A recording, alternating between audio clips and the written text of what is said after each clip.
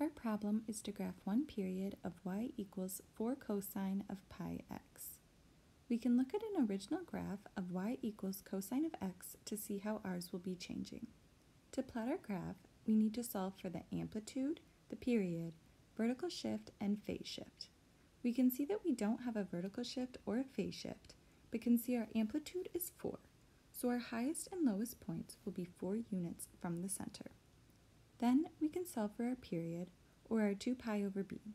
We can see here our b is pi, so we will get 2 as our period.